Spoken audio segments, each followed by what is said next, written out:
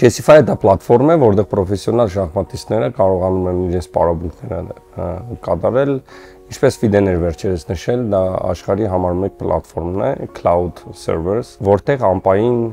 սերվերների վրա հնարավոր է բավական հզոր համակարգիչների վրա բազմազան ծրագրեր շախմատային աշխատացնել։ Պրոֆեսիոնալ շախմատիստները իրականում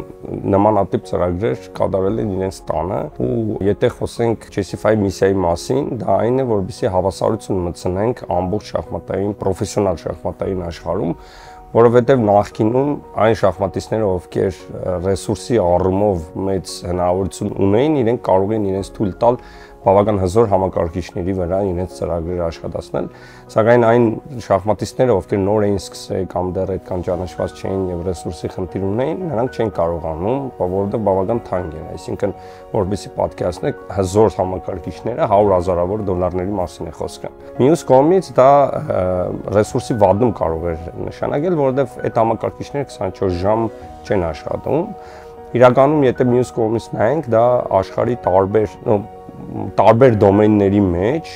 ոլորտներում տարբեր, սա cloud server-ների եւ AI-ի մուտքն է, որը տարբեր տեղեր եղել է, ուղղակի մենք առաջինն ենք, ով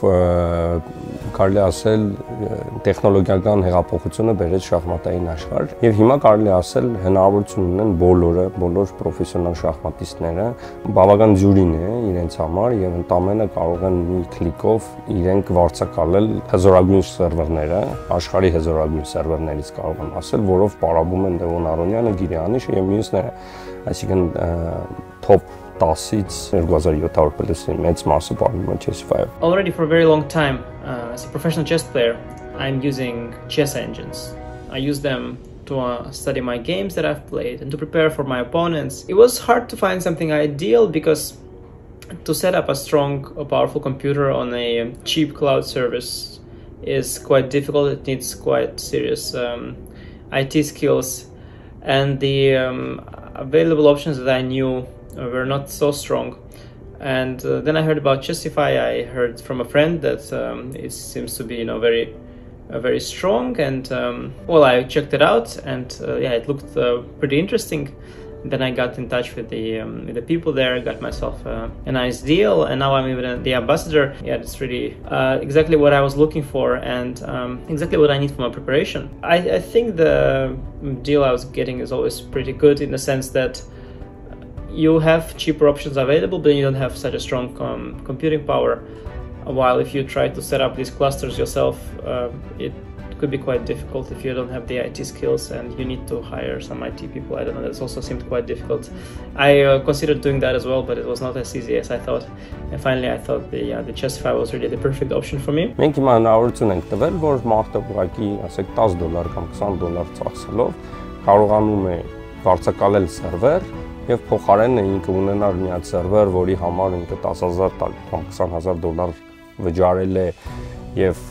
տարիներով պետք է նաեւ support անել, ինքը հիմա ուղղակի իր սովորական լապտոպով կպնում է cloud-ին, անպային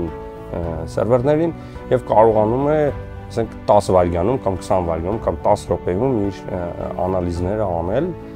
որի համար ինքը նախկինում ծախսում էր ժամեր, այսինքն ժամեր եւ օրեր, ոչ միայն ժամեր։ Մինչև վերջին կես տարին Chessify-ի հիմնական ֆիչերը կայանում էր իր cloud service-ը, որը հնարավորություն էր տալիս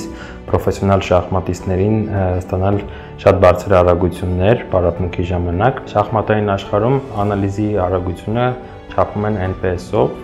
որը բացվում է որպես notes per second. Դա ցույց է տալիս, թե շախմատային engine-ը անալիզի ընթացքում քանի շախմատային դիրքը հնարավորություն ստանում անալիզ անելու, որը իր հերթին արդեն կախված է նրանից, թե ինչքան հզոր է համակարգիչը։ Այս պահին մենք հնարավորություն ենք տալիս անալիզ անելու մինչև 1 միլիարդ notes per second արագությամբ, ու մենք միակն ենք այս բանի շուկայում, որ հնարավորություն է տալիս շախմատիստներին ստանել մինչև այդքան արագություն։ Բացի դրանից, վերջին կես տարում Chessify-ը նաև ավելացրեց իր ֆիչերների մեջ 9 միլիոնից ավել խաղերի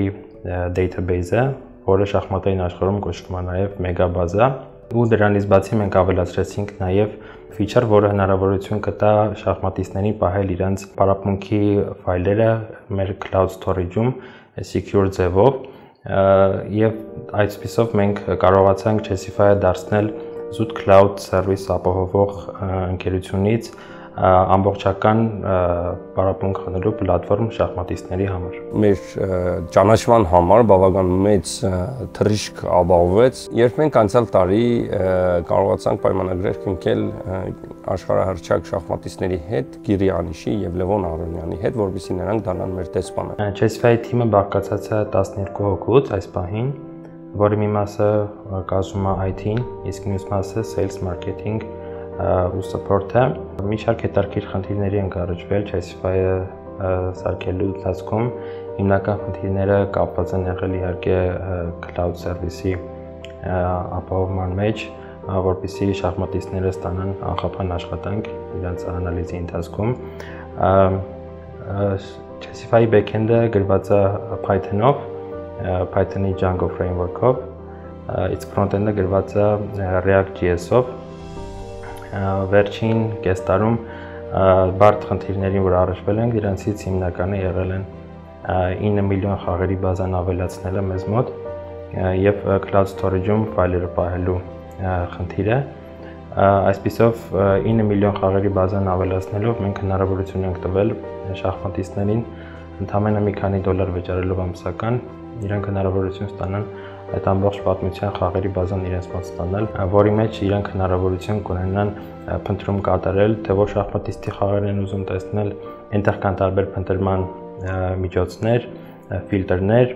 ու ֆիլտրը կատարվում է շատ արագ, ի տարբերություն շատ այլ ծրագրերի, ինչպես նաև cloud storage-ում պահելու հնարավորությունը։ Այդ երկու ֆիչերները ավելացնելուց հետո մենք ոչ միայն Chessify դարձնում ենք ամբողջական պլատֆորմ պրոֆեսիոնալ շախմատիստների համար, այլ նաև հնարավորություն ենք տալիս սիրողական շախմատիստներին շատ քիչ գումար վճարելով ամսական հնարավորություն ստանալ օգտվել այդ ֆիչերներից։ Այս ընթացքում իմացա Picsart ակադեմիայի կազմակերպած դասընթացի մասին։ Picsart ակադեմիային ծանոթ եմ հենց իր հիմնադրման սկզբից եւ համոզված էի, որ դասընթացները շատ որակով են լինելու եւ որոշեցի իմ աշխատողներին ուղարկել այնտեղ վերապատրաստման եւ կարող եմ ասել, որ մի քանի ամիս հետո արդեն զգալի փոփոխություններ եմ նկատում աշխատողների մոտ, որի համար շատ ուրախ եմ։